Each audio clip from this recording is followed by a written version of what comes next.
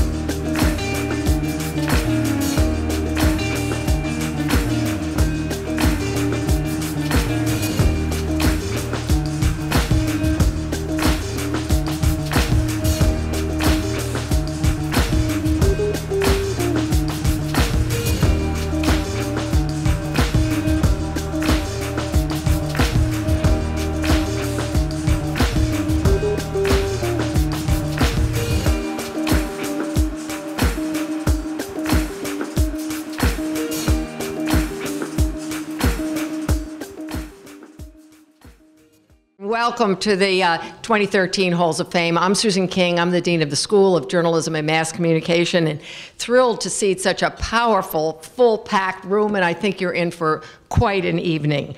I think that this room is full of talent, and I'm only a proxy for the school, for the kind of talent that has nurtured the students of today and brought us to a place like this today. And so I would like all the faculty and staff of the School of Journalism and Mass Communication, please stand, because they are the real reason that we are here today.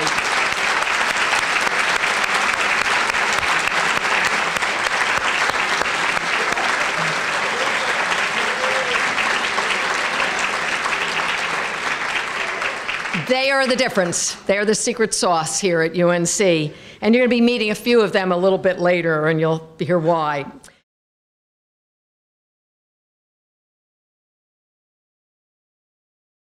We're going to start tonight with a pause and a prayer. You know, journalism isn't an easy business in any day, but it is a profession and a mission and a career that really makes a difference in the world. Chris Hondros died 2 years ago this weekend, documenting a country that was struggling for its soul. Chris's family honors us tonight by allowing us to honor him. Chris is not with us tonight, but this video will bring his work and his dedication alive for all of us. So we just take a minute, meet Chris Hondros in his own words.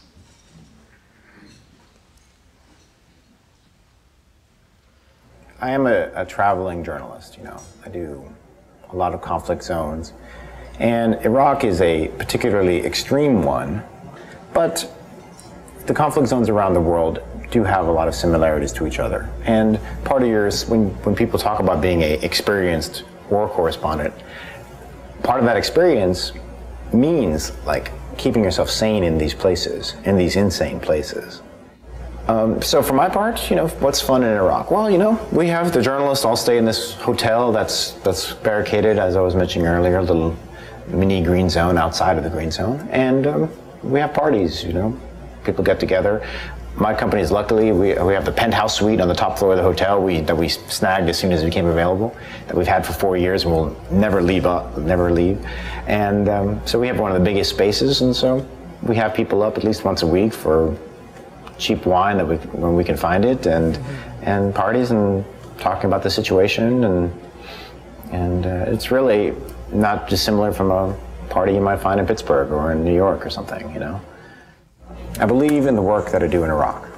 I believe in the work that journalists in general do. Journalists have a basic function to oversee the acts of government, and the Iraq invasion is an act of government to the nth degree. It must be overseen on some level. But if I can keep myself from bringing too much of that home and continue to have home and a life here, I'm going to do it.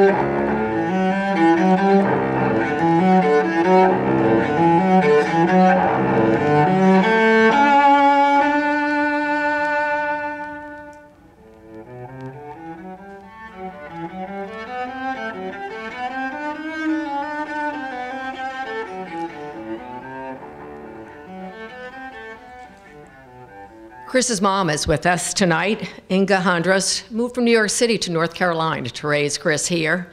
He loved this state, and his fiance is with us tonight to talk about him and accept his award. Christiana Paella is come on up.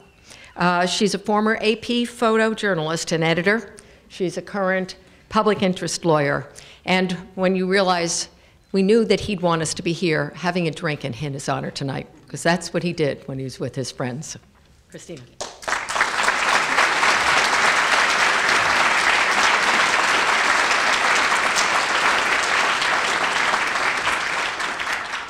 Thank you. I'd like to extend a warm note of thanks to Dean King, the UNC community, the other honorees this evening, and all those that have gathered here today, especially Chris's family and colleagues who have traveled from afar to celebrate this honor with us. As we just saw, Chris always told great stories, whether through his expressive narratives or within his powerful photographs. Through his images, we witness a Liberian rebel fighter exult during a firefight, the haunting cry of an Iraqi girl struck by the grief of her parents' death during a horrible combat zone mistake, a U.S. soldier riding confidently in a Humvee during the first few days of the Iraq War, and the striking eyes of an Afghani village boy. And it is from those stories embedded in Chris's telling imagery that we recognize his vision and distinct ability to bring shared human experiences from far-off places into our hearts and minds. Chris's absence in our world is immeasurable. We are humbled and honored to receive this award on behalf of the extraordinary life he led, and continue to honor his life and legacy with the creation of the Chris Hondros Fund. This fund supports emerging journalists and his colleagues while raising awareness of so many of those that are still reporting from conflict zones. And we thank you again for this tremendous honor. Thank you.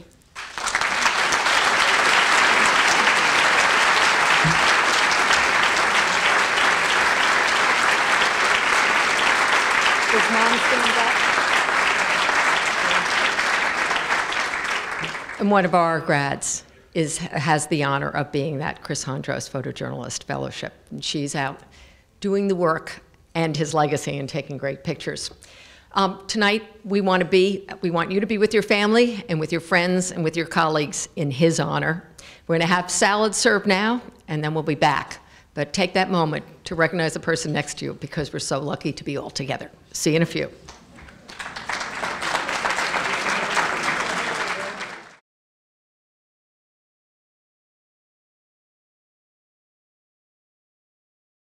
Marshall McLuhan seems the right kind of scholar to quote as we start this phase of it. He said that advertising is the greatest art form of the 20th century. And as you're going to see from our two Hall of Famers in advertising, it has led to two very different paths and equally great success. In 2013, however, if you say advertising to our students, they say madmen. So we decided we'd turn to our very own madman, John Sweeney, head of the advertising area. He's going to give our first and our second award. Come on up, John.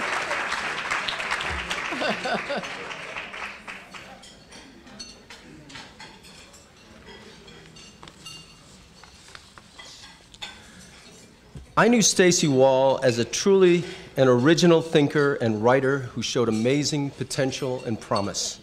So I was thrilled when he was hired by agency BBDO New York right out of school. Now, you never know what's going to happen when a student leaves our beautiful campus and hits the corridors of a major advertising agency. But what Stacey did with the opportunity remains amazing. In a place where as many as 20 creative teams compete on major assignments, Stacey had 11 major television commercials produced his first year. But Stacey is known by an ability to make unexpected changes. He decided to move to a small boutique agency, Deutsch, so he could write even more provocative work. The radical shift made him the perfect candidate when Wieden & Kennedy was looking for a writer on one of the most creative accounts in the country, Nike. The writer on Nike, pretty good, but he was only beginning.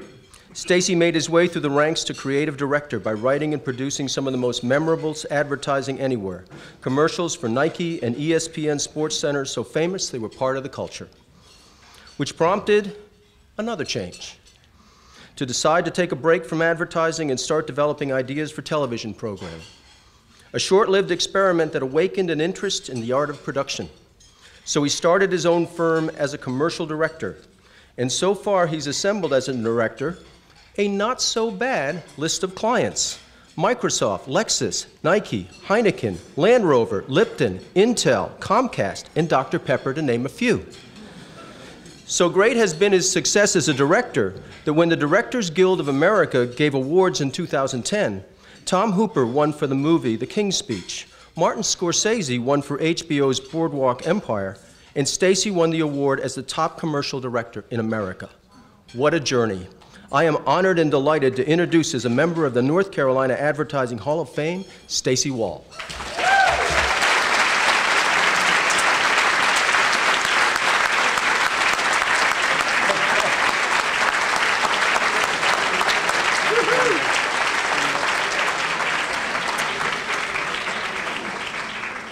That was so nice, John. Thank you so much.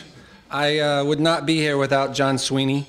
As you can tell from my choice of footwear, for those that noticed, Show your feet. I was not one destined for any Hall of Fame.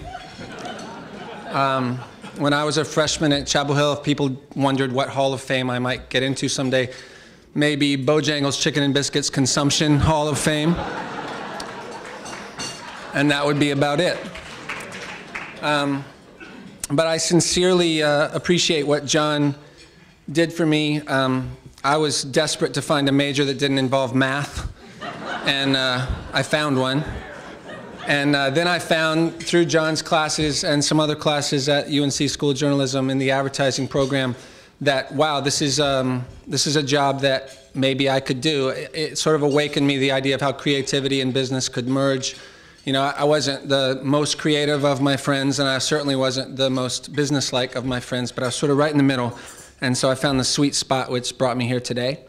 So again, John, I just want to thank you, and I want to thank the UNC School of Journalism and Dean King for hosting this event. It's quite an honor to be amongst all of the nominees and all of you tonight. And I really don't know, I'm certain I would not be here without UNC and without John. And also my friend Lane Worster, who I lived with in college, he and I, you know, once I got into the advertising program, we would collaborate and work on things that, again, were just, wow, this could be a real job. So as surreal as it is to be here, I'm honored to be a part of this tonight, and thanks to all of you. I appreciate it. Thank you.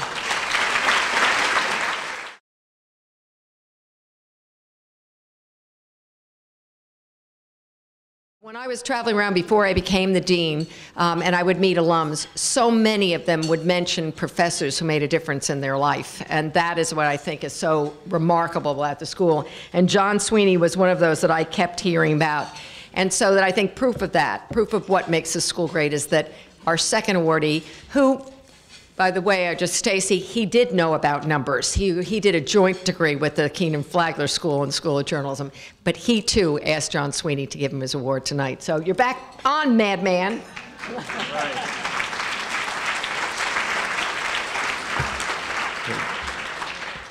You know, it's pretty easy to envision the future. I do it all the time. A misty, dreamy vision that stays locked in my head. It's quite something else to envision the future, shape it, build it, bring it to the marketplace, and be proven right. Now that's talent, and that describes Jason Kilar. I knew Jason as one of my top students in an advanced class on advertising creative. A double major in business, I knew him as a witty writer and a fabulous artist. He created an innovative cartoon resumes about himself and caught the attention of his dream company, Walt Disney. After a few years, this incredibly creative kid decided he needed the knowledge and credentials of an up-and-coming school that is the citadel of numbers and quantification, Harvard Business. He envisioned it, he was accepted, he pulled it off. Right brain, left brain, boom. Amazing. Now, with such a dream background, you of course go to the bluest of blue chip companies where success is assured. Jason decided to go to a young startup, and yes, it was a startup then, named after a river of all things. Jason traded Harvard for Amazon.com, where he worked his way to Senior Vice President of Worldwide Application Software for the now famous digital icon. And then, in my opinion, his greatest adventure. He dropped out for a year and traveled with wife Jamie and their kids around the world. Perhaps 19 different countries, 56 cities, with toddlers. That's courage. When he returned, he was hired by a consortium of established TV networks to harness the new digital world. He told me about coming to the office the first day and seeing the place jammed with high-priced consultants. He had a headache by 2 and an empty office a day or so later. He and a tiny team put together from around the world would work together to create Hulu, the extraordinary digital network that shook up the entire concept of watching television.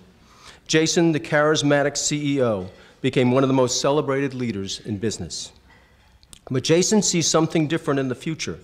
So he negotiated a friendly departure from Hulu and is going to start a brand new firm that captures a new future.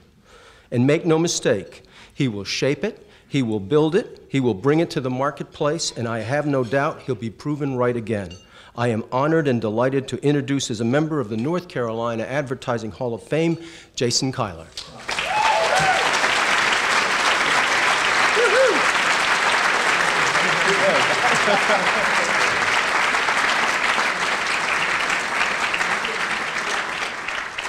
So one thing which is, I was mentioning to Stacy, I just met Stacy Wall for the first time about 45 minutes ago, and I told him he was this godlike creature that I had always heard about from John Sweeney when I was an undergrad, because Stacy was a couple of years ahead of me. So I've so I got some different shoes too. It is just so humbling and unexpected to be included in this group from Stacy and Alan and Don and the rest of the crew that's being inducted today. I can't thank you enough. Thank you, John. Thank you, Dean King.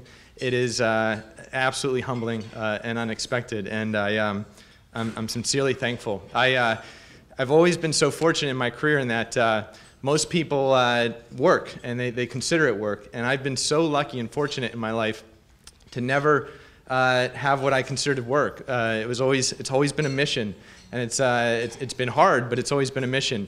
And I attribute that to three things. One is my mom and dad. First and foremost, for unconditionally loving me. That always gave me so much confidence and ability to pursue things that I loved, as opposed to the things that society often expected of one person.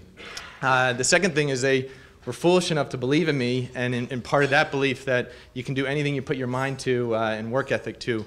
And then the third thing was UNC, and John Sweeney specifically.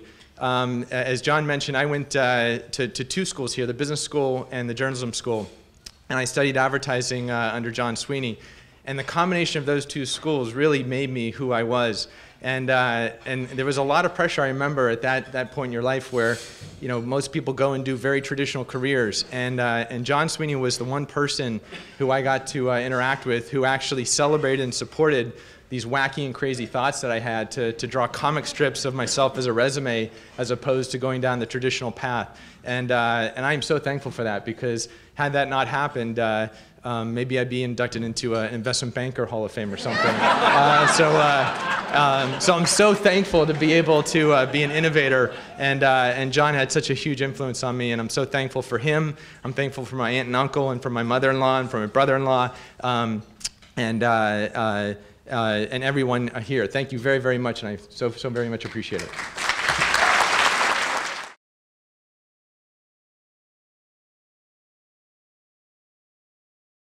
Now we go to the Public Relations Hall of Fame, Don Baer. We have one person who is going to be inducted this year, and I think he is a man who personifies so well the role of communication in America's public life in democracy. It's about politics, it's about policy, and it's about that public square. To make this award tonight our own chancellor, he is the man who convinced me to come to this great school, not just because I knew it was a great J school, but because he really enticed me. He saw education as the locus of innovation and a place where big problems can be tackled and solved. I was hooked. A warm welcome to Chancellor Holden Thorpe, our leader and my boss. Thank you, Susan. Thank you. Thank you, Susan. It's great to be here tonight. It's very ironic that I'm introducing someone for an award in public relations.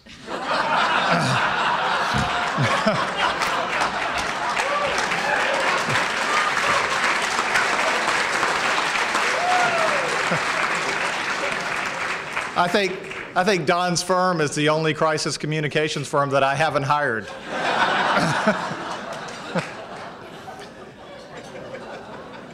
And Jason, I'm glad you came to Carolina, but if you'd come to Washington University, we definitely could have made you into an investment banker. Okay, so, and you know, despite my checkered record in journalism, I did bring Susan King to the University of North Carolina.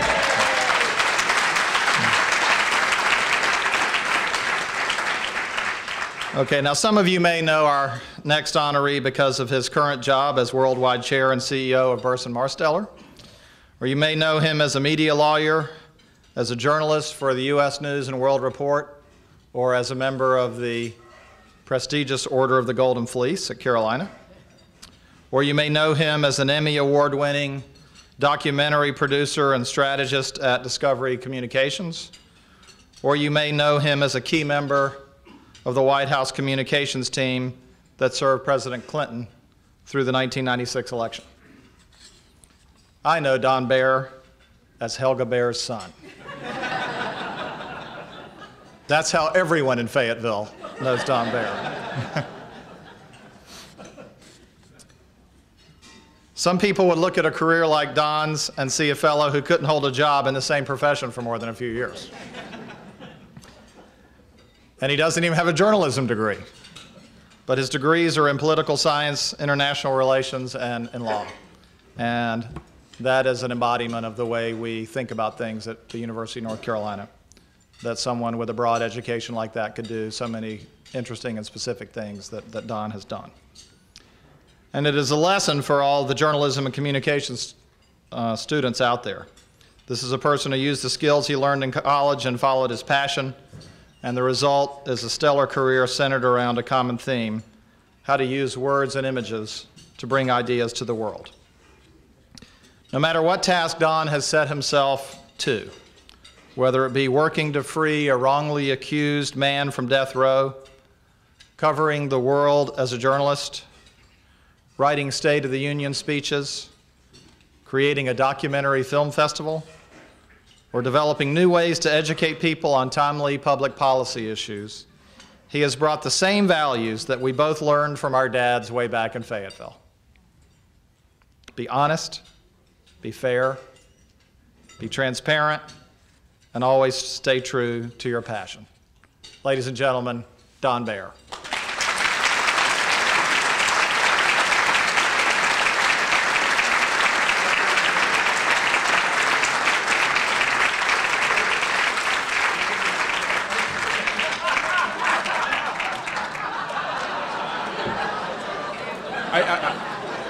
I just gave Holden my card, and I want 6 weeks. I want the record to reflect. I tried to get him to hire our firm.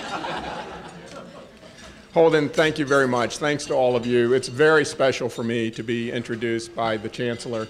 I'm from Fayetteville. I want to talk a little bit more about that. But the true great success story from my hometown is Chancellor Holden Thorpe, and it makes me very proud to be here with you. So this kind of wacky career of mine that he described, I think it's testament to the fact that you can get along even if you never do decide what you want to be when you grow up. This is a homecoming for me, certainly geographically, but also spiritually. I've been very fortunate in my life to have many good things happen to me, and so much of the good is rooted here, and rooted really in the people here and the influences that they've had on my life. Holden and I come from Fayetteville, North Carolina. That's as much a spirit and a community as it is a geographical place. He mentioned our fathers. They were lawyers together in Fayetteville, and he's exactly right. The values and the principles that we learned, hard work, of dedication to principle, of a sense of community, belonging to something bigger and more important than yourself, these are all important things. Now, Holden and I share something else, which is that we both went to Terry Sanford High School. Terry Sanford, who of course was our great governor of North Carolina and the president of another university nearby. But we shared that also with tonight's another honoree from Fayetteville, the other honoree from Fayetteville, Chris Hondros. And I want to say that it is humbling to be among those who are honored tonight, along with Chris. I learned tonight that Chris and I got our start in journalism at the Fayetteville Observer, and there are representatives from the Observer here tonight. I think Chris learned a lot more during his time at the Observer than I seem to have learned, but it is indeed a special thing to be a part of this evening, and I want to thank his family and friends for being here tonight as well.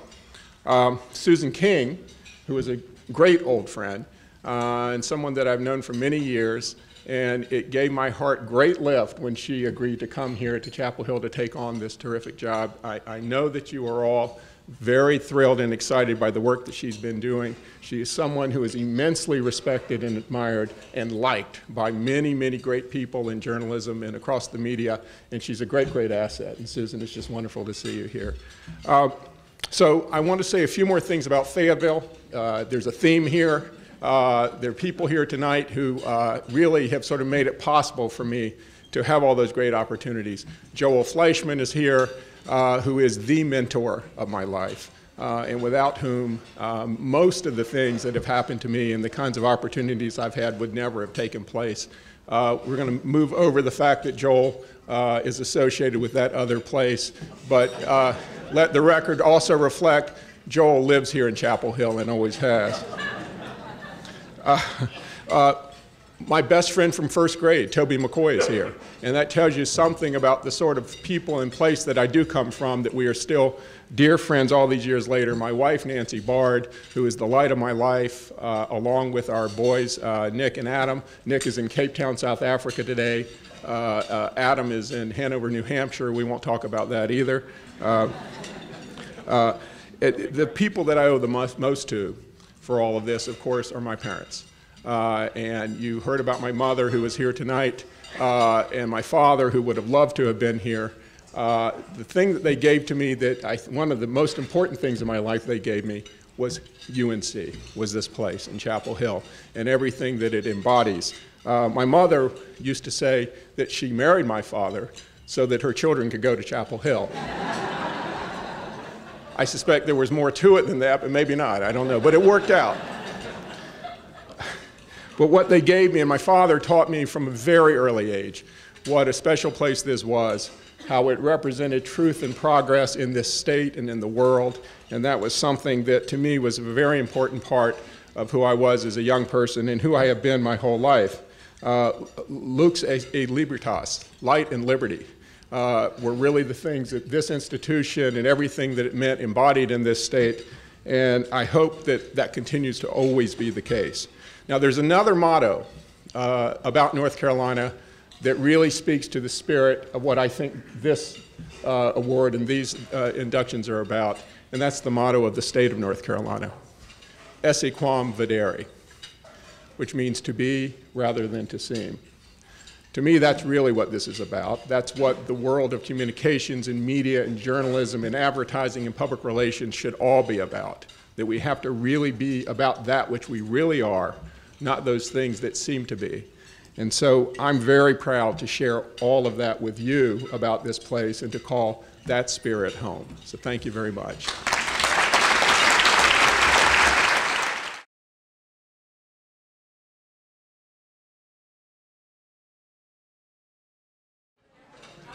As many of you know, the Journalism Hall of Fame is the oldest of the three. It was begun in 1981, and it is a much coveted award. And tonight we're going to induct a group that proves, I think, both of the diversity and the power of what it means to be a journalist. For first up, will Cheryl Carpenter join us for the first of our journalism presentations. Cheryl, where are you? There you are.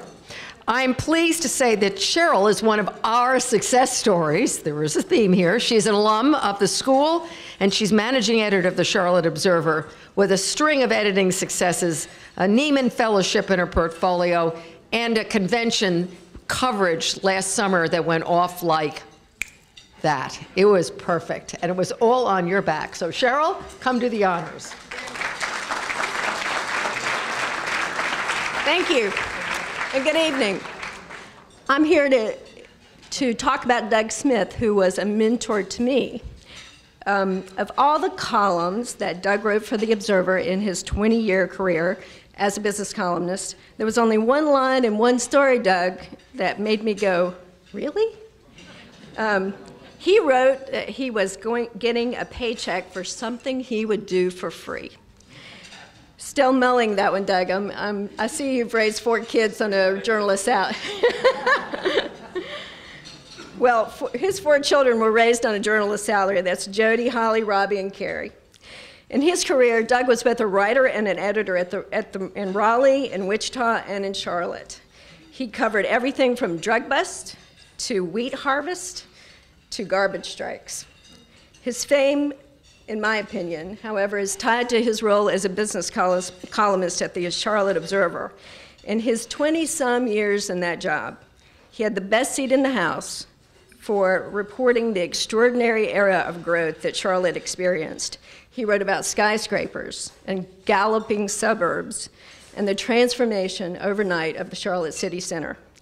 He grew up in Charlotte, and that gave him an historic understanding of the implications of all the development around us. Readers could see that he cared about our city. He could tell you how a road widening project was going to change neighborhood, and he could tell you how a shopping center was going to give rise to one. He earned a commercial real estate license while he was a journalist, so he could better understand all the rules that he was going to encounter when reporting this story. He built incredible sources for us, and that was tough because the developers and the influential in Charlotte weren't necessarily willing to share their scoops so easily. I think Doug's calm demeanor and easy smile helped that. Doug wanted to know why red dirt was moving in Charlotte. If he saw a lot being cleared or a surveyor paused at an intersection, he would turn his car around and he wanted to talk to the guys on the lot and the guys who owned the lot. His column, The Next Big Thing, was one of the Observer's best brands ever. I wish I had a new subscription for every time I heard someone say, I read Doug Smith's column first every day. He was a pro with endurance and reinvention. Remember, Doug went from typewriters to blogging tools. But we all knew that his first devotion is to his family, children and grandchildren, and to his wife, Linda. He occasionally wrote about home life and memories of his mother and father rearing him in the old Wilmore neighborhood of Charlotte. That endeared him all the more to our readers, and occasionally making his children blush. His column about his potbelly pig, Hubba, is still one of the faves in the Observer's library. Doug, thank you again for all those long days and for all the calls that we made to you and Linda at home late at night. And thanks for all the advice you gave me personally. Your values live on in our newsroom, and that's a very good thing. Congratulations.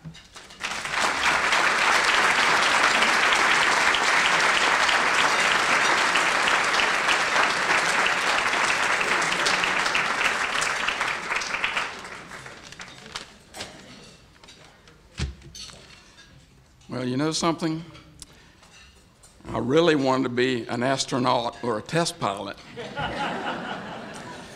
But after I enrolled in ROTC, Air Force ROTC at Carolina, I managed to get sick in 3 different types of aircraft: helicopter, cargo plane, and a jet trainer. On top of that, I found out I had faulty eyesight and an irregular heartbeat. So, goodbye, Air Force. Hello, journalism.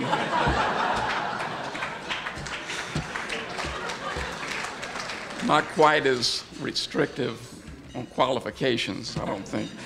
But I knew when I landed my first job in 1965 at the Raleigh Times that I'd found the right career. I started out as a part-time reporter at $2 a week.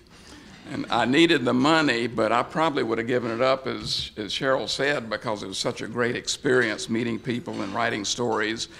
And also, as a senior at Chapel Hill, you could walk over to the campus at one of the girls' schools in Raleigh and say, hey, you want to meet Sonny and Cher? I'm interviewing them tonight.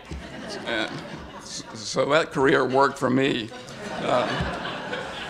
2 years later, I reconnected with my hometown and got back to Charlotte. I wanted to be a part of the action, gain the trust of readers, and touch the lives of people through the newspaper.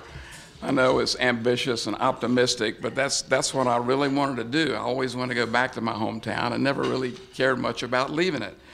To me, it never got old. Chasing the big story gave me the same adrenaline rush in the last year as it did in the first year.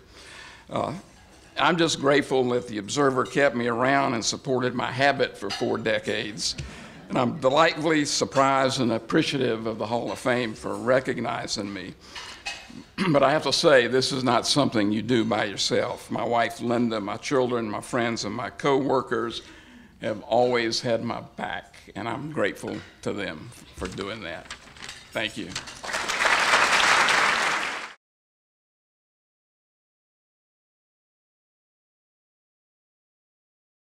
Our next honoree is Wyndham Robertson, and when I was in New York City before I came here, I had an awful lot of women friends. They'd say, "Oh, you've got to meet Wyndham Robertson." I mean, I think she knows everyone in New York, everywhere I went, and she knows everyone in North Carolina, and certainly Chapel Hill.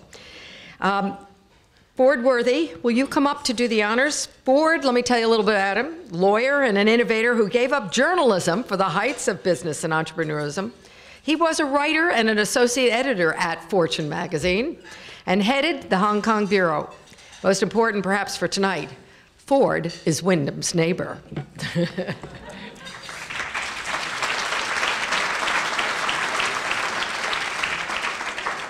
Thank you. I'm another mentee introducing a mentor, and it's a thrill to do that. I first came face to face with Wyndham in 1969, and I remember it vividly. I was bounding down the stairs at my neighbor's house, her sister's house, and I literally crashed into this huge framed newspaper ad. I think it was the back page of the New York Times, with this photograph of this dashing, glamorous young woman with the cut line that I'll never forget: "She wrestles bulls, bears, and arbitrageurs." That magnetic young woman was, of course, Wyndham. And the ad, it was part of a campaign by Fortune magazine to show off one of its brightest stars, a woman in 1969, who by that time had established herself in the clubby, almost entirely male world of Wall Street as a writer with just an uncommon talent for explaining the most complicated of topics. And as for me, I was a 13-year-old boy, and I was smitten for life, Wyndham. Wyndham's career in journalism began in 1961, which adds up to 52 years ago for most of us, but not for Wyndham. For if you have the sort of youthful, curious, engaged sort of mindset that personifies her, 1961 was practically yesterday.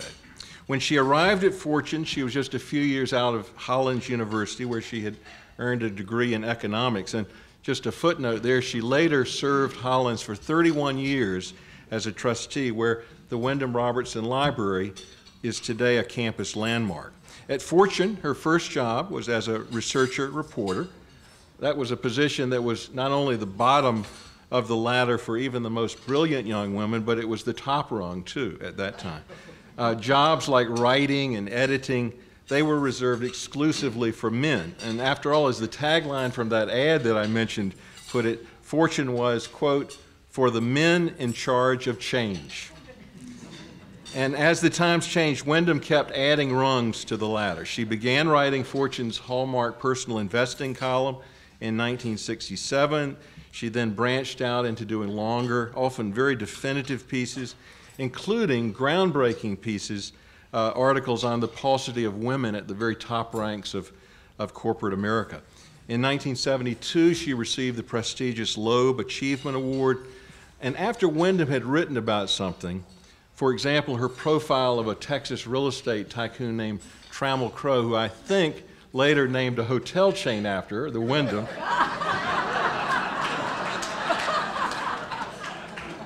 There was just nothing new to write about a subject that she had covered for a very, very long time. In the mid-1970s, she moved into the Corps of Editors at Fortune, and in 1981, she became the magazine's first female assistant managing editor. Carol Loomis, a legendary Fortune editor who I had the privilege of working with as well as with Wyndham, and who's still going strong in her 80s, paints this scene of the magazine's senior editors sitting around a fancy New York conference table, and the discussion turns to a book that was apparently then the rage. Erudite conversation, spirited extolling of the book. And then Wyndham weighs in with her charming, very distinctive Southern accent. You sort of had to be there to get it. And she said, "I just don't get this book at all." Wyndham taught us to never pretend, to never fake it, to keep asking the, quote, dumb questions until you really, truly got it. And it was impossible to work with her, and it was also impossible to be an effective journalist without taking that lesson to heart. She left Fortune in 1986 when President Spangler lured her here to become the first female vice president for communications at the UNC system. She spent 10 years there, including responsibility for UNC TV. Her involvement in the broader media and financial world then expanded further to include board seats at such major public companies as Cap Cities ABC, Wachovia Bank, and others. And the good news is that the story of her career in journalism is not over. Just last year, in fact, when Warren Buffett became a major shareholder in a company called Media General, which is an old-line newspaper and TV station conglomerate that is now trying to transform itself into a modern digital media and mobile platform company. Whom did he name to the board? Well, it's my honor to introduce her, my friend and mentor, Wyndham Robertson.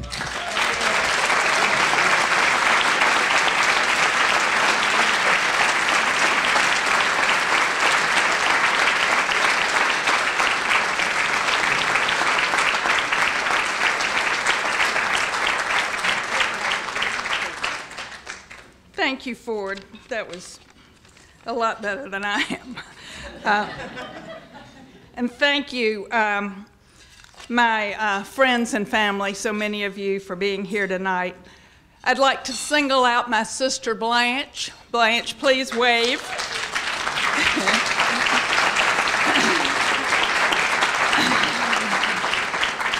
Because without her influence, I would have grown up to be a pathetic recluse and certainly would not be standing here. She has brought an entourage that includes her wonderful husband, a sensational daughter-in-law, and 4 incomparable direct descendants, including one named Wyndham. Raise your hand.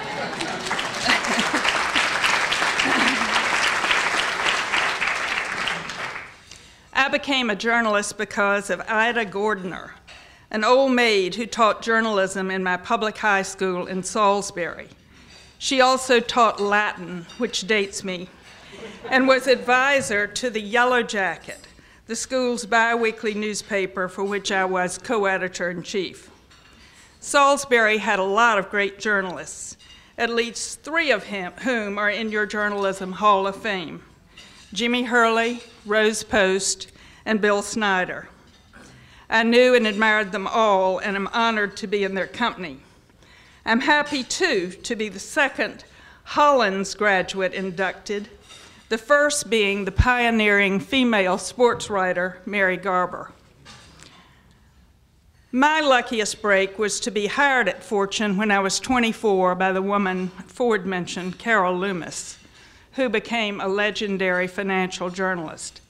She was my mentor, is still a close friend, and at age 83 is now in her 60th year on the staff of Fortune, doing prize-winning work.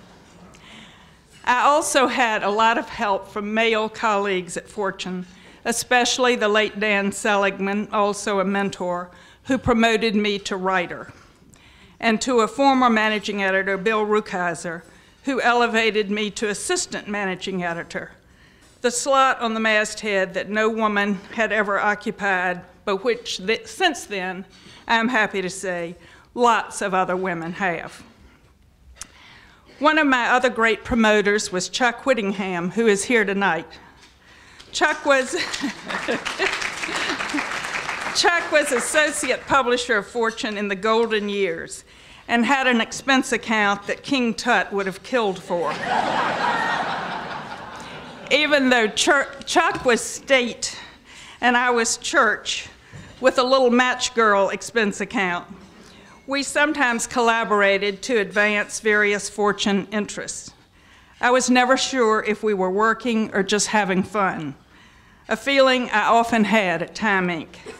And that's why it was such an awesome place to work back in the day. And thank you, Dick Spangler and Meredith, for being here tonight. Soon after Dick became president of the University of North Carolina, he invited me to Chapel Hill, and in April of 1986, took me to this very Hall of Fame dinner. Shortly thereafter, he hired me as UNC's Vice President for Communication. Working with Dick at our splendid university greatly enriched my life, as has my friendship with him and Meredith. And finally, a big cheer to Susan King, who brings incredible experience, intelligence, and firepower to the School of Journalism and Mass Communication. Let's face it, Susan has a lot of influence over who gets inducted. And bottom line, as they say, I owe this recognition, this humbling, thrilling recognition, mainly to her.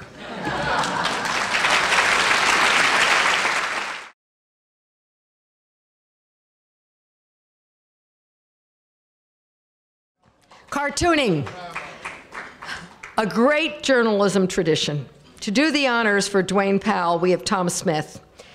Come on up, Tom. He's published magazines, the Triangle Business Journal. He's run publishing houses, and now he's raising horses and hay in Silk Hope, North Carolina.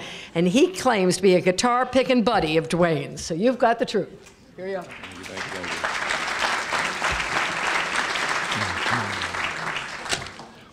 Well, how to introduce Dwayne Powell. I was told I only had 2 minutes, and that's really not long enough to skewer Dwayne. See, skewer is Dwayne's favorite phrase for the targets of his cartoons. Now, I need to say a quick thank you to the News and Observer. Thank you for bringing him out of retirement, at least on Sundays, because there's,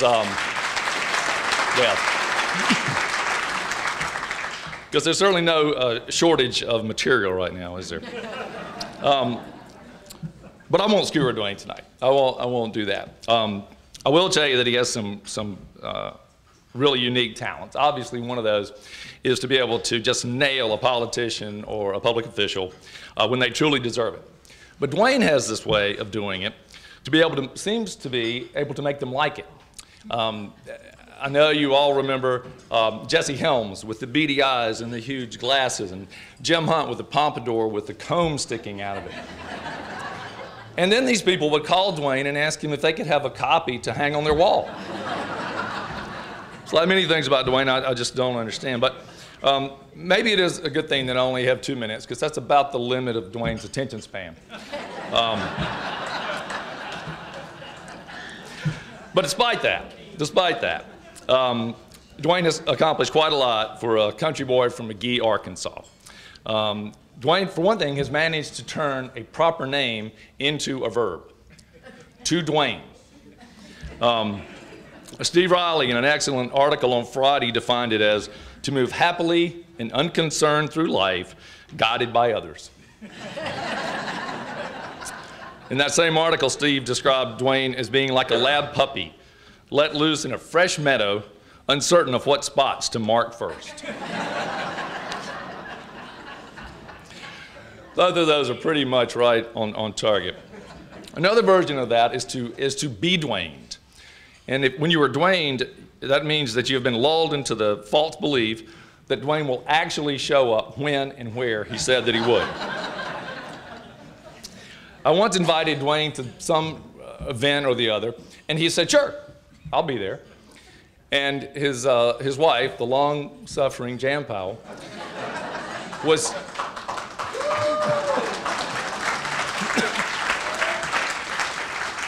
Jan was standing nearby, and she said, "Dwayne, you will be in Arizona that day." To which Dwayne replied, "Well, I'll do both." That's a true story. Jan describes running Dwayne's calendar as being like trying to nail Jell-O to a tree, which is also a pretty apt description. We told Dwayne that this was a Friday luncheon, so we think he's going to be here soon. But you get the idea. But seriously, I've been Dwayne's friend and his music partner, and I've been enjoying his cartoons for 35 years. And in his own unique way, he can make you laugh, he can make you cry, he can make you smile, he can make you angry.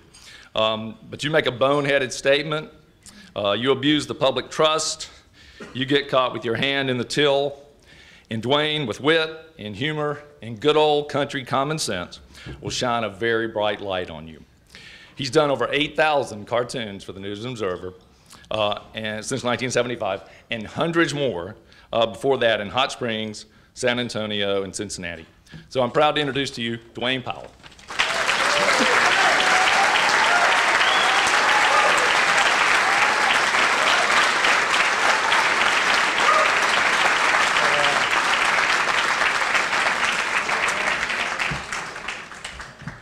We really wanted to be in the Rock and Roll Hall of Fame, didn't we?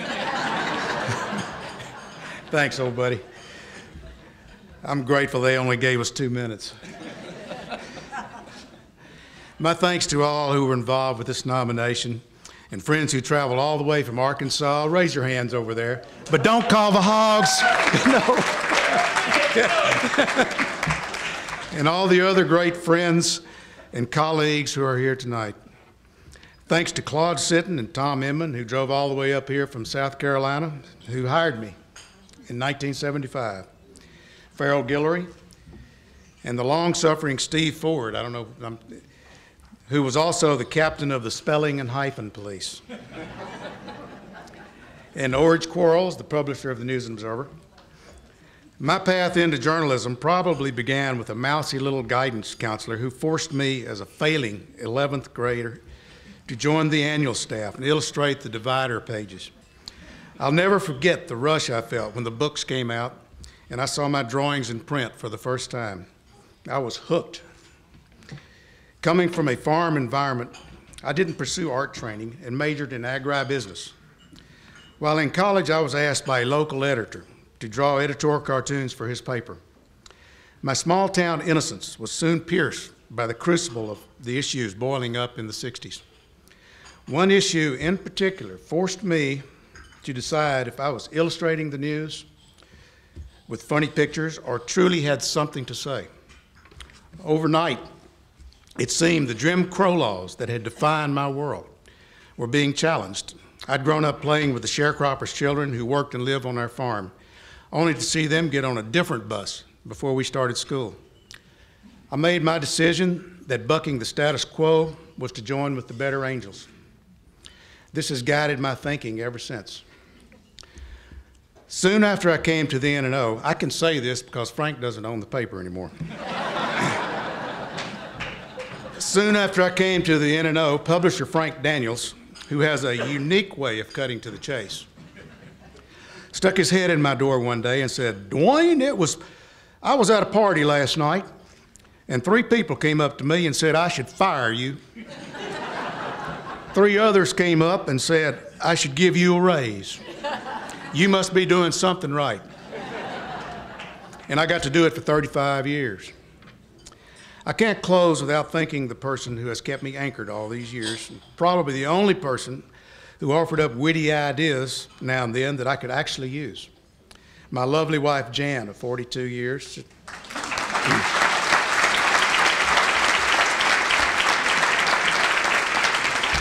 Okay, she gave me all the ideas. What can I say? And I married her when she was 15.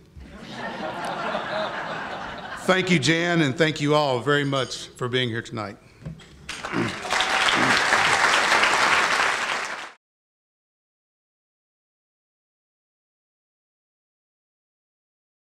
So now we're going to honor one of our own. And to do the honors for our own Jane Brown, we have one of her colleagues, another professor who really challenges and mentors our students and keeps in her life for years after graduation. It's our media law superstar who makes the First Amendment come alive every day and every year. Kathy Packer.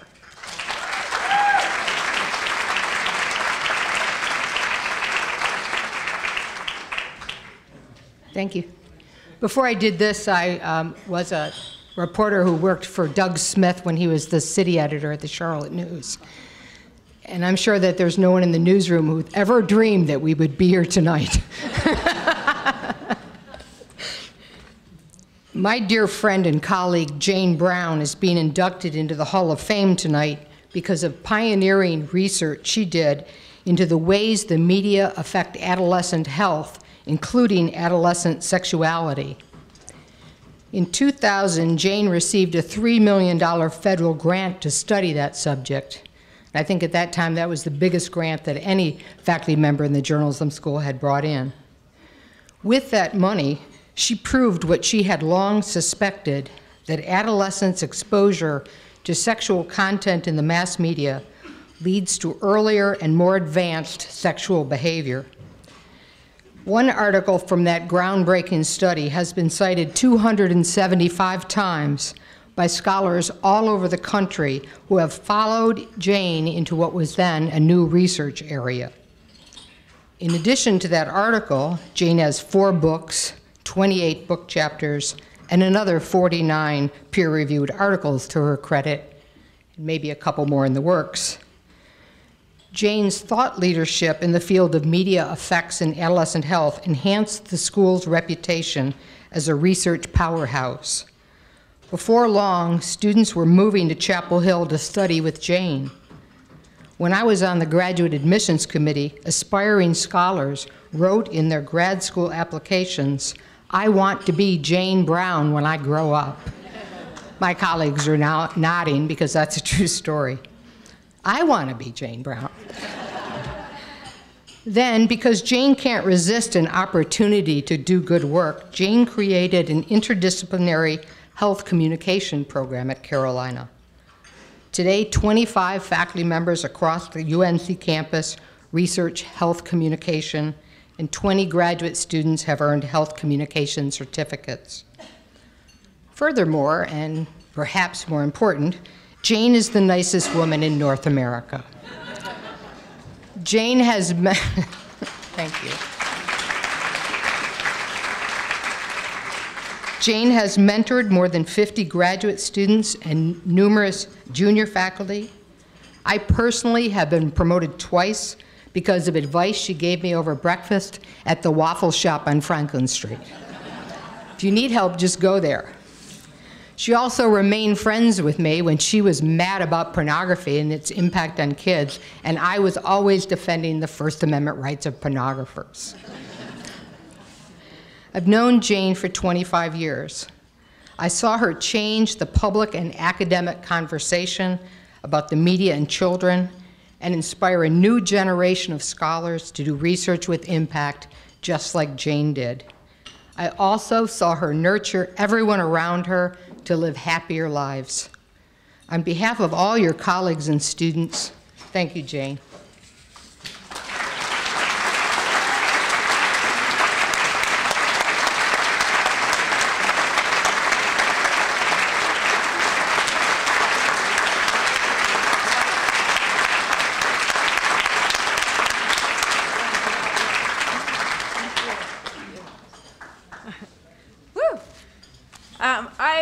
Thank you so much. This is such an honor. I say that I was lucky enough to be born in the 60s, so I actually did engage in sex, drugs, and rock and roll. And then I had the good fortune of being able to study it for the rest of my career. It's been fabulous. And what I'm also the product of, I'm also was lucky enough to have been born at in the middle of the second women's movement. And I was lucky enough also to have parents who believed that women could do anything. And I'm also the product of a public education. I know that's a bit under assault right now.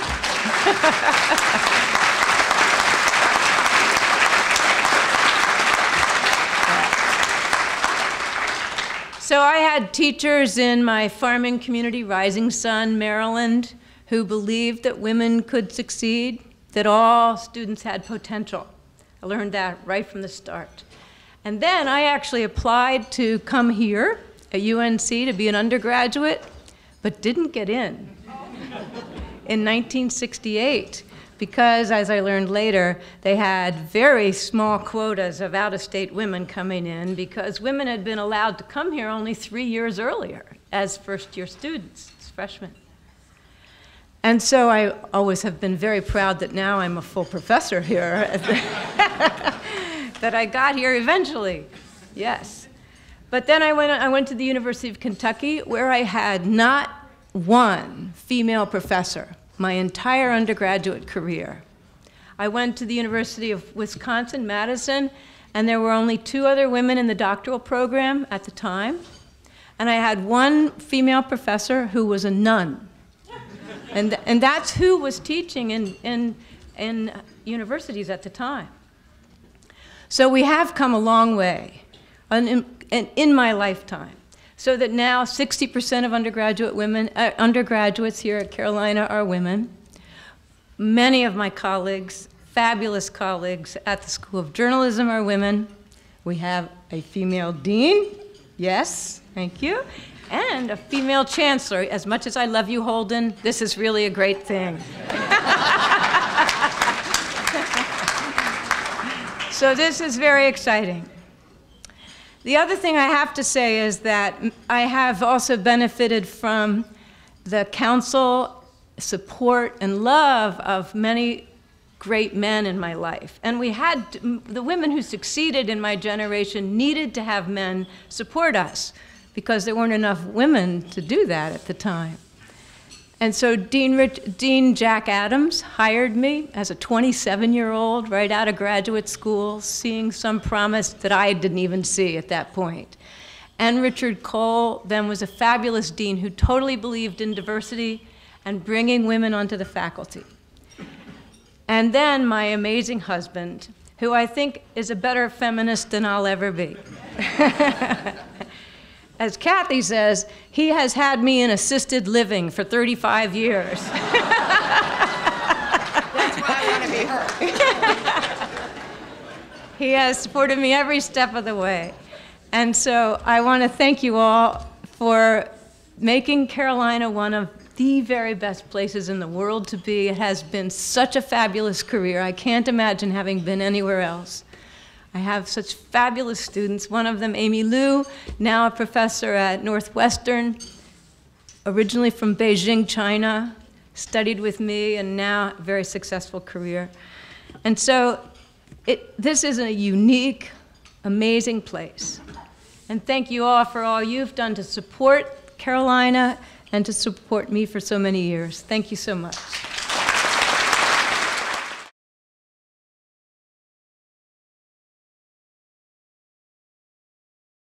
Now we go to Alan Murray, who worked for Dow Jones for many years, and proof of why he belongs in the halls of fame.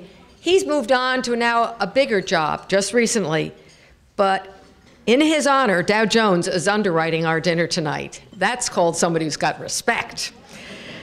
Would Chuck Lovelace, the talented and respected leader of perhaps the biggest brand on this campus, besides the J School, no, the Morehead Cain Scholars. When you said Morehead Cain in this town, you know what we're talking about, the top, excellence.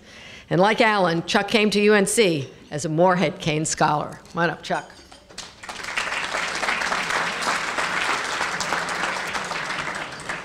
It's a pleasure to introduce Alan tonight, but before I do so, I just wanted to say a word about Don Baer, who was also a campus media mogul while I was an undergraduate here.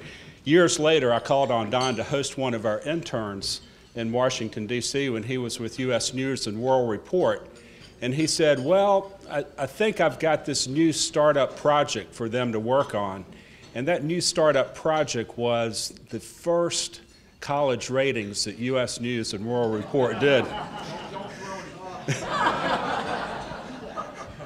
Don, it certainly changed American culture, and we all hate you for it, but in any case. Alan Murray is an award-winning journalist with almost 3 decades of experience in covering politics and economics, and he also had a stint as a co-host of a public affairs program on CNBC. He served in numerous roles at the Wall Street Journal, including Washington bureau chief, but most recently was deputy managing editor and executive director online for all of the non-print content that the journal produces. He is the author of 3 best-selling books and has won 2 Overseas Press Club awards for his writings on Asia, as well as a Gerald Lieb Award for his coverage of the Federal Reserve. I remember when Alan was named Washington Bureau Chief, I called him to congratulate him, and he said, "I hope I haven't peaked too early." So he obviously didn't.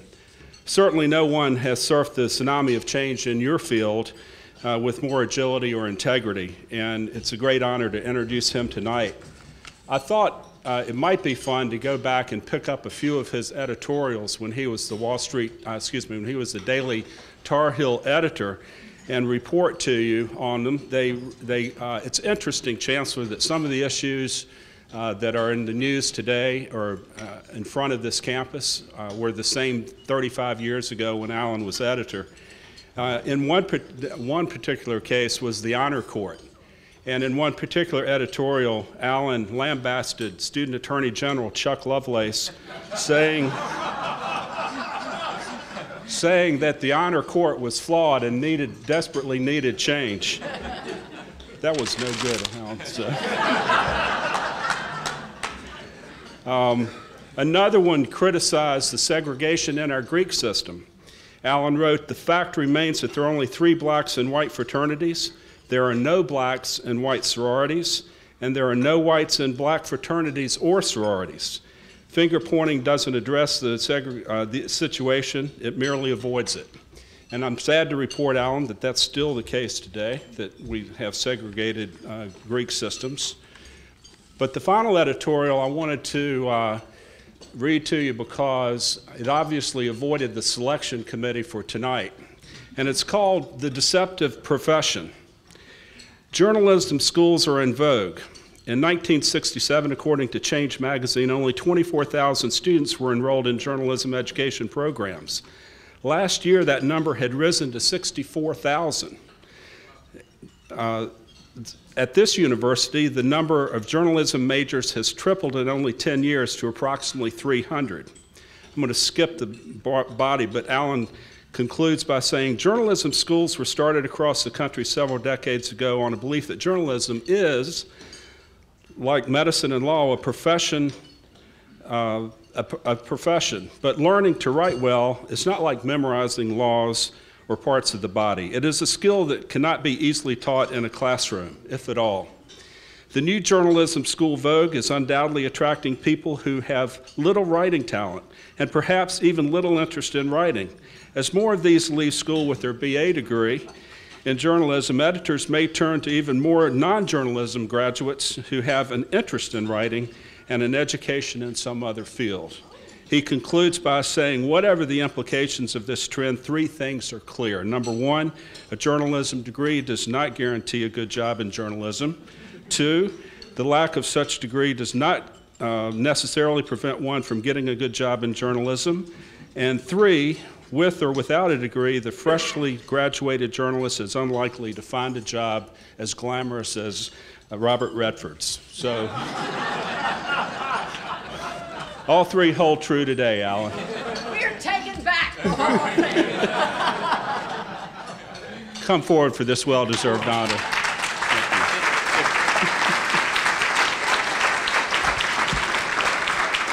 If I had realized Chuck was going to do research, I would have asked somebody else to introduce me. But thank you, Chuck. Thank you, Susan. It's really great to be here. Oh, and thank you, Dow Jones, for buying me this award. I really appreciate it.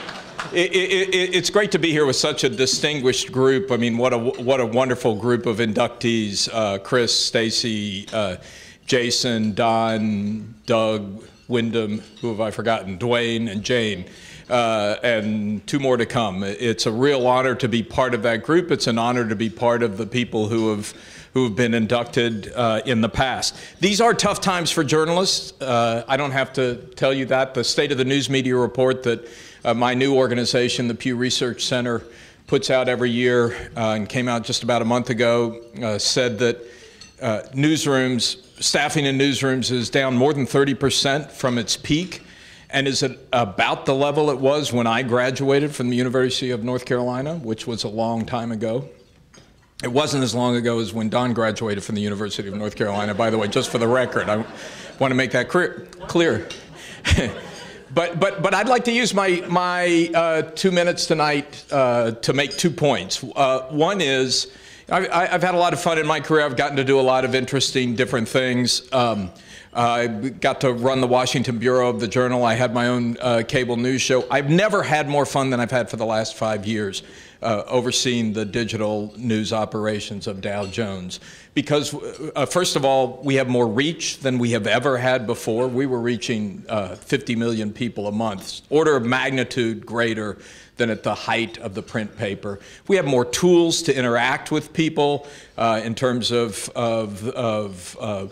blogs, conversations, smart, interactive data, graphics, video. I spent a fair amount of my time training reporters in taking and filing simple video from their iPhones. We had 400 people out in the field who were doing that on a regular basis all over the world. So it is more fun than it's ever been before.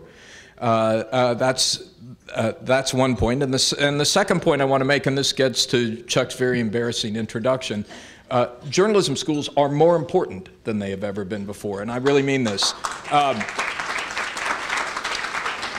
Because there is a huge premium on the skills that we need to navigate this new world that those of us who come from earlier generations simply don't have.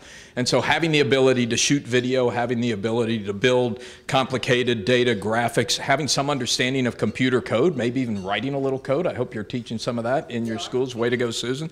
Having the ability to shoot and edit videos. There actually are a lot of skills that those of us who are in hiring jobs in journalism desperately, desperately need. So we really do need journalism schools. I may have felt that way a long time ago, but I think we need journalism schools more than ever right now. And I would encourage you, Susan, I think it's great that the university has Susan. I would encourage you to keep it up. And the one thing I'm absolutely certain of is that whatever the future of journalism, there will be a bunch of UNC graduates who are shaping it. So thank you very much.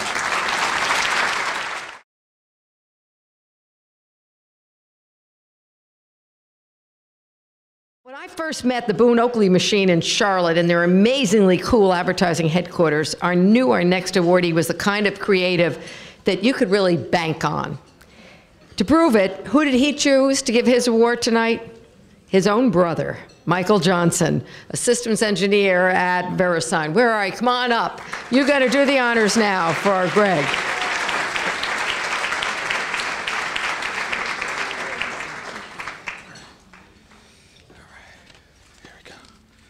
Good evening, everyone. All right. Well, I'm Michael Johnson, and it's an honor tonight to be part of my brother Greg Johnson's Next Generation Leadership Award. He has more than 20 years of experience in advertising, marketing communication, brand management, and brand development. His expertise and proven track record has helped build some of the most successful and identifiable brands in the world. Greg began his career at J. Walter Thompson as a media planner in New York. He also worked at Saatchi & Saatchi on the Procter & Gamble account on Tide, as well as new product development. Later, Greg moved out west, where he worked as marketing director and founding team member of the Jordan brand, which is a subsidiary of Nike. While marketing director for the Jordan brand, he helped create a marketing platform to transition Michael Jordan and his shoe, the Air Jordan, into one of the most powerful sport brands. Under Greg's leadership, the brand grew from approximately $100 million to $600 million globally. Greg spent several years out of corporate America and worked on the pastoral staff at the Mount Olivet Baptist Church in Portland, Oregon. Greg is currently the president of BooneOakley Advertising in Charlotte, where he oversees operations, account services, business development, and strategic planning. They have led campaigns for a number of well-known companies such as HBO, MTV, State Farm Insurance, and CarMax. And last spring, they were a contestant on AMC's reality show, The Pitch. In Charlotte, they've led campaigns for the Mint Museum and the Charlotte Bobcats. Currently, he's very active as part of the leadership team at Grace Covenant Church in Cornelius, North Carolina. Greg earned an MA in theology from the Western Seminary in 2006 and a BA in journalism and mass communication from the University of North Carolina at Chapel Hill in 1990. He's the second of 4 children born to Harry and Mary Johnson. He is married to Carol Hedgepeth Johnson, also UNC alum. The couple has 4 children. They were born in this order: Benjamin, twin girls Micah and Mia, and the baby, whose name is spelled like Carolina, but it's pronounced Carolina. Please welcome my brother, my friend, Greg Johnson.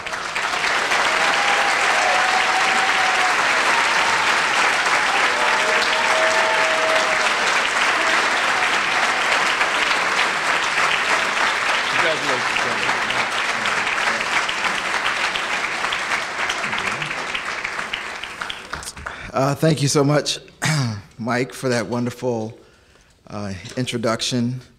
I thought it was appropriate for Mike to introduce me because he was the one who actually brought me to UNC initially. I had always been a fan of Carolina from my early years, but he was attending North Carolina Central University, and I'd gone to visit him, and he said, "I've got to show you something." And he brought me over here to Carolina one night, and by the end of the evening, I was like, wow. I'm not going to tell you what we did. Just know that it was a wow. But not only that, he's an outstanding role model. Ever since I was a little boy, I always wanted to be like him. And he's a great man, husband, father, and a dear friend. So thank you so much, Mike, for that introduction. I thank God for just this honor, for the talents he's given me. There's no way that I could do what I've done separate and apart from his strength.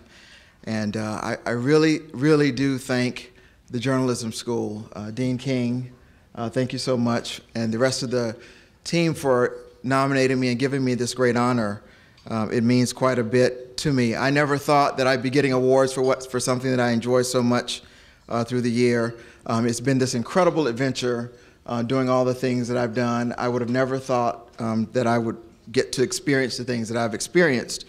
I thought that you just kind of go to work and you enjoy it and you get a paycheck, and that was kind of it. So this is a tremendous honor for me. I want to pay special tribute to the person who first introduced me to advertising, Professor John Sweeney.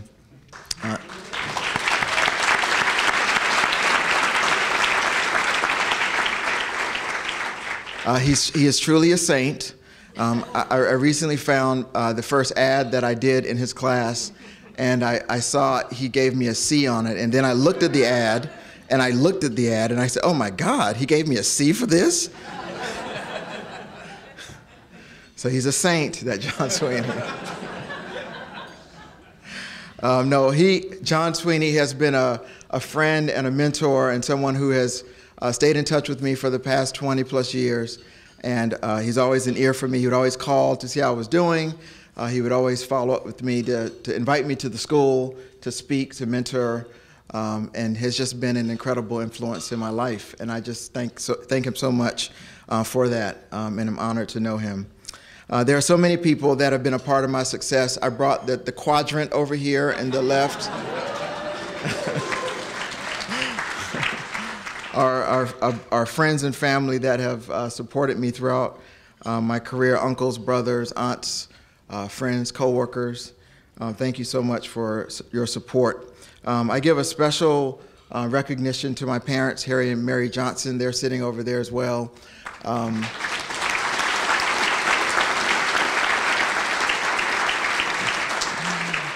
They're the real saints and the real heroes in all of this, because they put up with me for 40-some years.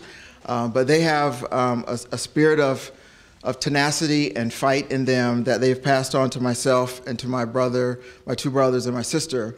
And even though they didn't have the opportunities that we had, my mother didn't initially finish high school. She has since gone back to do that, and she's been in college, been enrolled in college for a while now. My father has done a lot of amazing things as well, but they didn't have the opportunities that we have. But we are so thankful for them, because they've produced 4 children now with 7 degrees, with incredible careers, and a lot of grandchildren.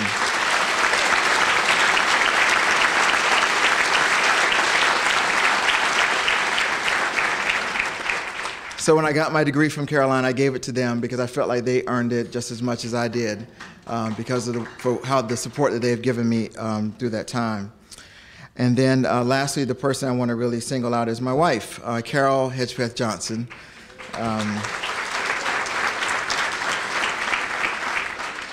She too is an alum of the J School, as Mike had mentioned, but she's also had a distinguished career. She left the J School and went to work for Condé Nast Publishing, where she worked for Vanity Fair and Self Magazine, and then she went on to work in Nike as well in marketing, and then the world-renowned design firm Sandstrom Design in Portland.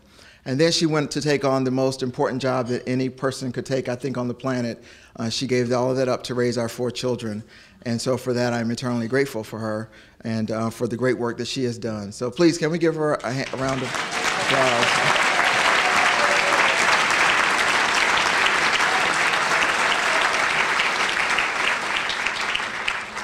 So someone asked me the other day, some of you may know, a few of you know that I'm a preacher, so I'm going to be up here for about 30 minutes, so just settle in, bring some more coffee.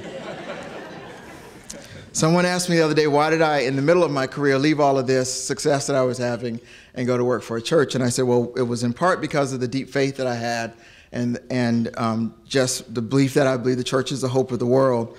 But it was also about this deep conviction that I felt like, given all that had been given to me, I felt a deep sense of responsibility that was really my call in life to give back, and that God had really given me all of this to really be a bridge to someone else, just like so many that I've already named have been a bridge for me. And so I told them, this young man that I work with, that I would encourage him to do the same thing, that even though you could make a lot of money, you can do a lot of great things, you can get a lot of awards, but just know that the things that you have been given are in fact given to you to be a gift to other people.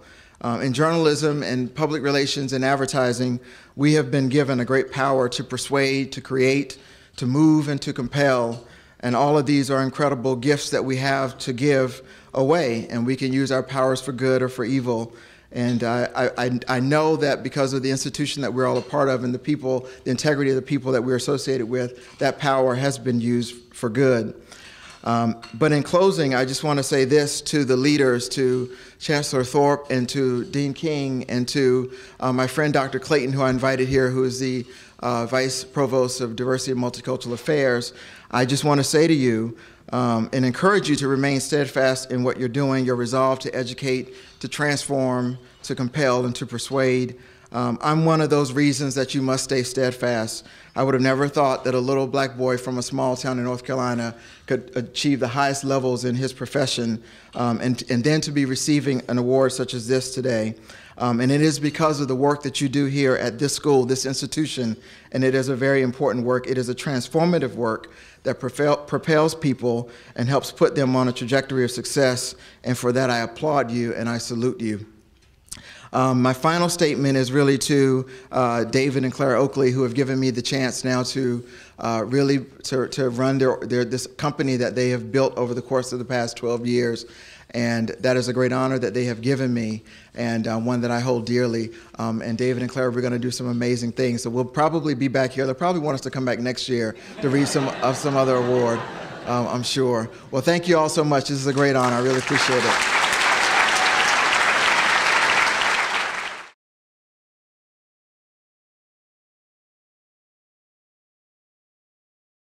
At this time of dislocation in the media business, a lot of parents are worrying, what kind of job is my student going to get? Career services, more and more important in every place in higher education, and really important here at the journalism school. And I think there is no better tribute to our commitment to our students' future than the fact that our next awardee, a 99 grad, chose to have the person who heads up our career services section of the school give him his award. That says something about that role in his life. So Jay Eubank, Director of Career Services, would you come and give our last award for the night?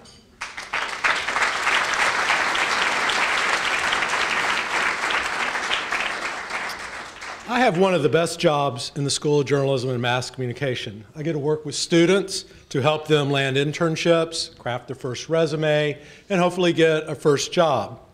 It's a job that's rewarding and challenging, and oftentimes you never quite know how the story is going to end. With that in mind, let me tell you a true story about my job and the type of students the School of Journalism and Mass Communication produces. And it's a story that produces an outstanding alum, one who has the ear of one of the most powerful politicians in the world, Speaker of the U.S. House, John Boehner. The J School participates in the Washington Center for Politics and Journalism program, which provides a select group of students with the opportunity to work full-time at a Washington, D.C. newspaper or news organization. It's a great program. It's been around since 1988 and has helped launch the careers of many in journalism and politics and public relations since its inception. At the time, the J School could nominate one student per semester. So that fell to me to kind of orchestrate that process. In 1999, we had already decided on our nominee when a student came by to see me about being nominated. He had done well in an internship at the Herald-Sun in Durham and had high marks from his editors there, and was eager to gain experience in Washington, D.C. Thus, a dilemma. We already had our nominee, who I had to go back and double check, but is Holly Tusi, who is now one of the top Middle Eastern correspondents for the Associated Press, equally a very talented journalist. But a hard part of being a career counselor in the J School is to tell a talented student no, and one that I try to avoid at all costs. So I decided we would try to bend the rules a bit. I decided to roll the dice and submit two nominees, Holly Tusi and Michael Steele. The worst that likely could happen, I thought, would be that for one of them to be turned down. So in September 1999, after graduating from UNC, Michael Steele began a fast-rising career as a journalist and communications pro in Washington, D.C. Michael excelled as the Washington Bureau intern for the Detroit News. Similarly, Holly ended up doing a great job for the St. Louis Post-Dispatch. It turns out it really wasn't a roll of the dice, and I'm not surprised whatsoever that it's turned out the way it's turned out. After the internship with the Detroit News, Michael joined the National Review online and then the National Journal as a reporter. But like so many, Michael saw the opportunity on the Hill, not Chapel Hill, Capitol Hill. He became a press secretary, first in 2003 for U.S. Representative John Shadegg of Arizona, and then for U.S. Representative Jim McCreary of Louisiana.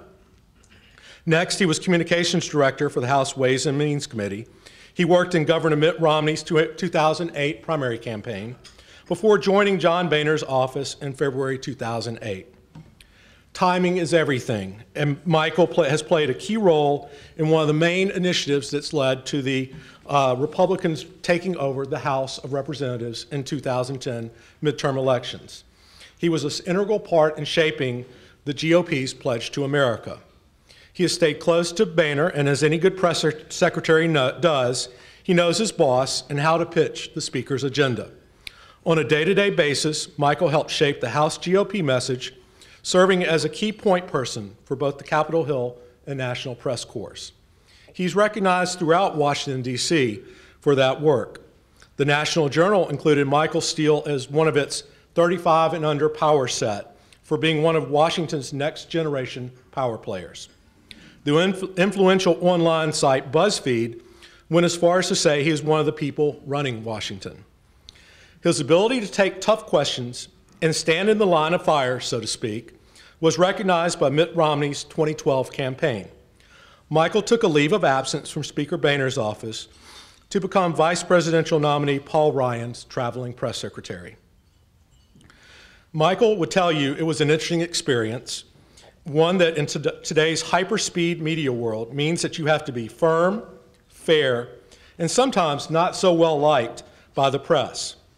But every successful press secretary knows that he or she will take some arrows along the way.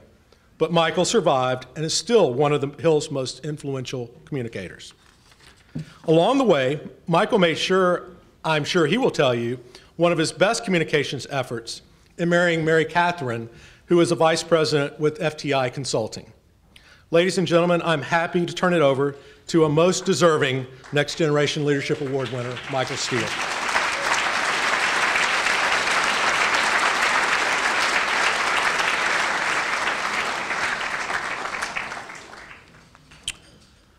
One of our favorite graduates and a member of this Hall of Fame once asked, "What is it that binds us to this place as to no other?"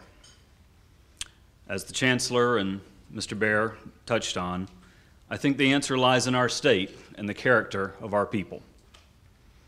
Will Blythe and others have written that what separates us from the school up the road is our rootedness in a particular place, the state of North Carolina. For years, my father has told me that the three most admired men in our state are Billy Graham, Andy Griffith, and Dean Smith.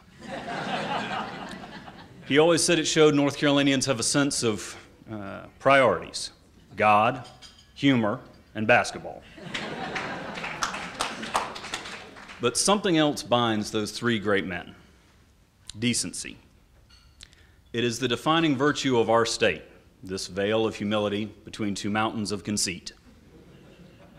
A state where the governor and the auto mechanic both wear khakis to church and share a devotion to soft-spokenness and hard work. And so, because this is, as it was meant to be, a university of the people, we all take that North Carolina decency wherever we go. Having worked for the past dozen or so years in Washington in politics and journalism, I have to say that decency is what is too often lacking in our public debates. Each partisan can cite chapter and verse of how the other side started it. Each journalist can tell you about the relentless pressure to tweet, to live blog, to go chatter on cable just because the other guys are. There's always an excuse to embrace a new low. And for too many people have come to believe that decency itself is a roadblock to success in a dog-eat-dog bottom-line world. But we know that's not true. Here on this campus, we have all watched our Tar Heels perform at the highest level for decades with a winning combination of grit and grace. And that's the lesson we take from Carolina. Decency is not a sign of weakness. It is the heart of true greatness. In closing, I'd like to thank the people who taught me those lessons. Jay Eubank, who bent the rules to send an indifferent student with a passion for politics to Washington, D.C. Professors like Jim Shoemaker and Chuck Stone. Other folks who are here tonight, Chris Heaney and Raj Premakumar, both lifelong friends and Carolina men. My father, Charles Steele, and his wife, Molly. Particularly my mother, June, a UNC employee for 25 years, who earned an MBA at Keenan Flagler at nights and weekends. And of course, my wife, Mary Catherine. Her parents drove here from Mississippi to be here tonight. She's not a fan of any sport whatsoever. And she recently suffered through her first game at the Dean Dome because it made me very happy. Thank you all for this honor.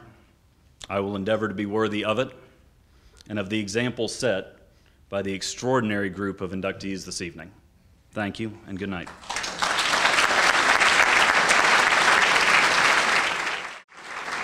Michael said it best, an extraordinary group, and I think it's been an extraordinary night, and I thank you all. You've been a fantastic audience. A couple of thank yous, Kyle's, Megan, Rachel, and Morgan, all of whom did incredible work to make this come through tonight. I really want to thank them. And to the committee who chose them, there was a committee: Joyce Fitzpatrick, our alum, and Ken Udy, Farrell Gillis, John Sweeney, and Speed Hallman. Thank you for such an extraordinary group. And I guess we just got to leave with the motto, Don, of North Carolina. It's that kind of night: to be rather than to seem. Thank you, everyone.